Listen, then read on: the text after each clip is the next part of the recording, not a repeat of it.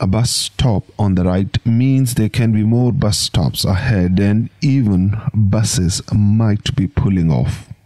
Upon scanning the road ahead, a traffic light is visible due to potential hazards. Check the center mirror to see how close the following car is. The traffic light is green for a while and it's always good to ease off the accelerator. A bus at the bus stop can move off at any time, so keep an eye on any signal given by the bus driver, and even pedestrians can walk from the front of the bus. Scanning the road well ahead and frequent mirror checks are very important to drive safely in such situations.